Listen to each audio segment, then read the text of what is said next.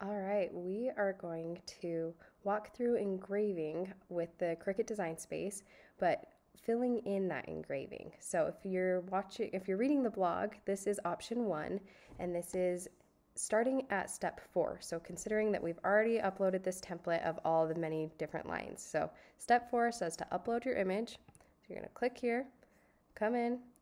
This is the image we're going to work on right this second, and insert it. So the material I'm engraving on is 5x7, so I'm going to, of course, make this a little bit smaller. And I like to change the color so that I can see it a little better. And look like that. I also like to rotate this a little bit. You can do this a couple of ways.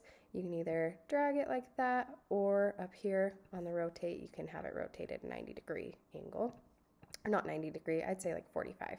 You just don't want it going directly up and down or directly side to side. It looks a little more natural to have it at a little bit of an angle. So that looks good to me.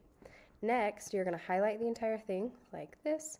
I like to just make it a little bit bigger. You'll see in the blog post that I say do it by a multiple of 10, just so that it's easy to decrease it by a multiple of 10. And make sure when you do that that you had first highlighted both images. So it's really big. It's going to tell you that it doesn't want you to do that, but that's okay, because we're going to make it smaller again. But again, highlight both images. Come over here, click slice. It's going to take a second because there's a lot of lines.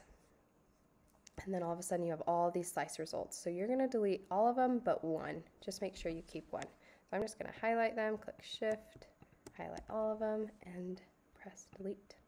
So you should have this one. If you look really closely, you can see all these tiny lines. Then click on your image again, and now we're just going to divide it by a multiple of 10. And it's back to that size. Now it looks like it's solid, even though it's full of all those tiny lines. Next step, click Make It, and you're all set.